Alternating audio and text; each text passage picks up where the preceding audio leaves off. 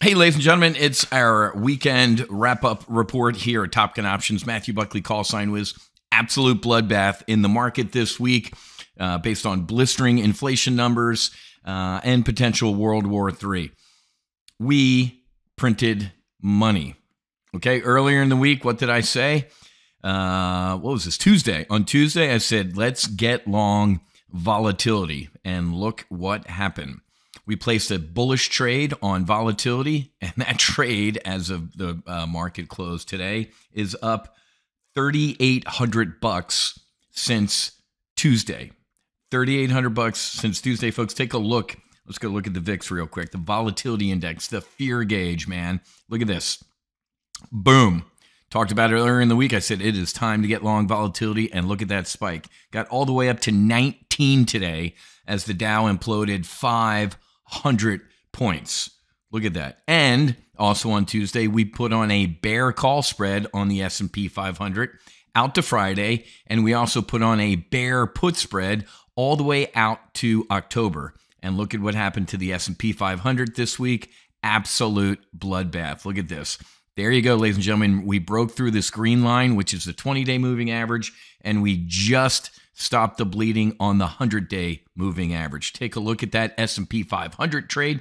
The one that expired today expired for a max profit of about 1,900, rounding up $2,000.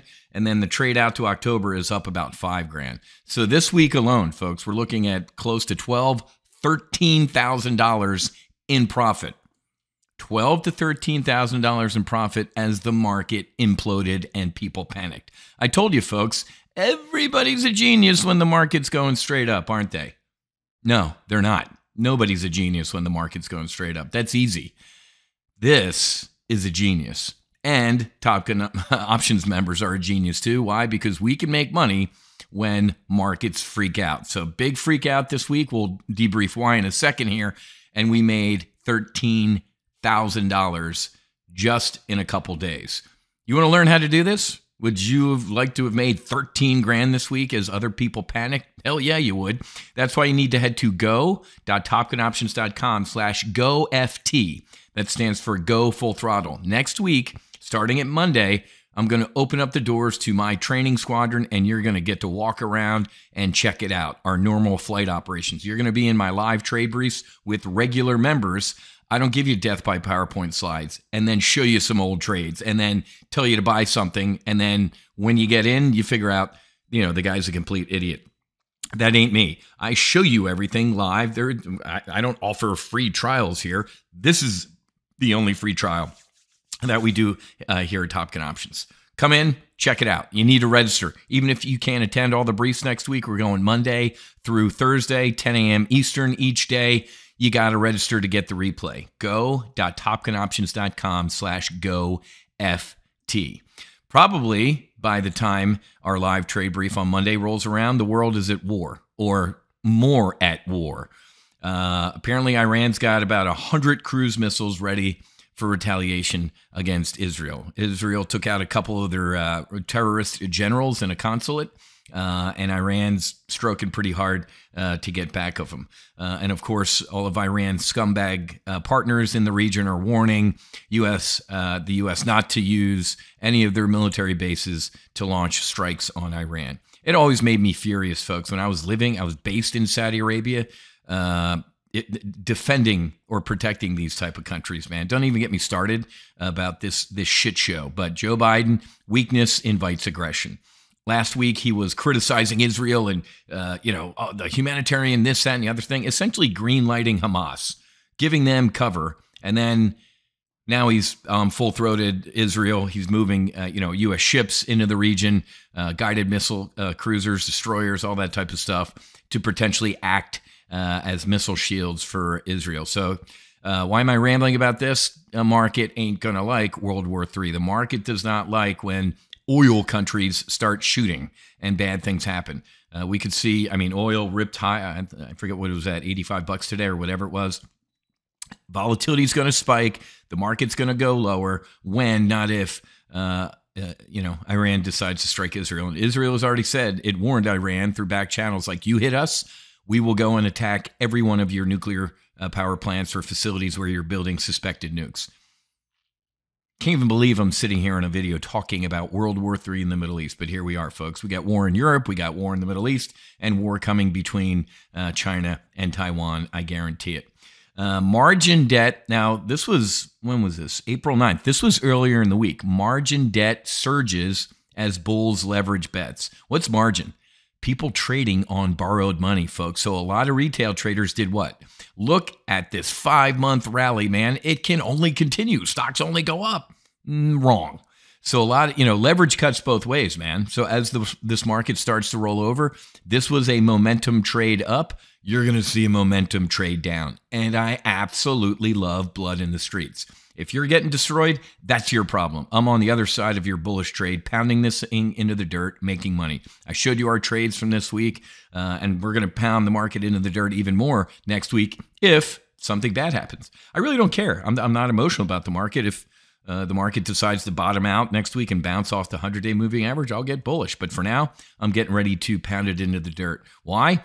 Extreme investor optimism is at risk from momentum trade derailing. So these two articles were earlier in the week, like, hey, margin debt's through the roof and investor optimism is really extreme right now.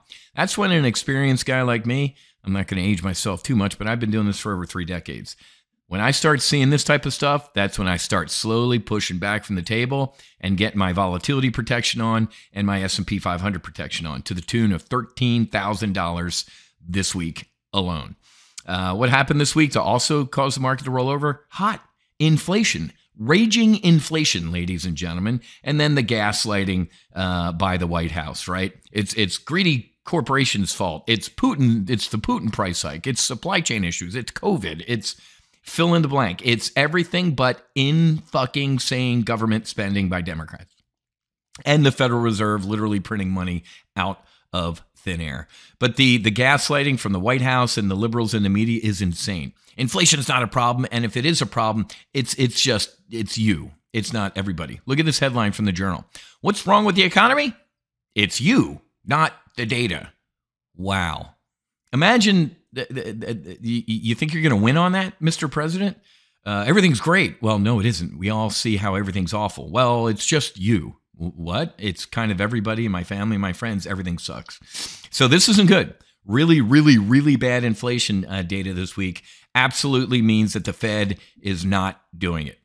Doing what? Cutting rates. Fed rate cuts are now a matter of if, not just when. Of course, clearly sometime down the road, they're going to cut rates, but I've told you this for the past year. They need to raise rates 1 or 2 more times, but they're not. It's an election year. They're not going to raise rates and have this market freak the hell out even more, right? They got to care about the evil 1% and stocks only go up. But folks, if the Fed was doing their job and they were data dependent, they'd see that inflation has risen again, man. It's a fire that they thought they put out, and it's called reflash, right? Fire departments do this. Happened in Maui. Hey, we put this fire out, I think. We're going to leave. No, we should probably stay for a little bit to make sure it doesn't reflash. And then it did, right? So inflation has reflashed, and the Fed's not doing anything about it, and Democrats are blaming you.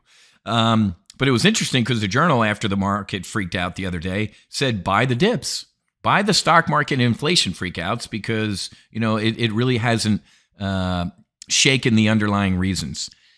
Yeah, okay, well, maybe. I'm still kind of net bullish, but, trade the market you have, not necessarily the one you want. The market we have right now, 5-month rally, way overbought, profit taking, and we're starting to see the market roll over a little bit here. Really great article this week in the Wall Street Journal. Psychedelics paid for by work. It's coming. I love reading. 3 years ago, there's no way in hell I would think I'd see this headline in the Wall Street Journal. There it is, folks. Long-term bullish on the psychedelics. Atai MindMed. The MindMed CEO was on Mad Money this week with Jim Cramer. Great interview. Get long-term bullish on MindMed. We're going to talk about the psychedelic investments on Thursday in our open house next week, so you got to register. go.topgunoptions.com/GoFT. That stands for Go Full Throttle.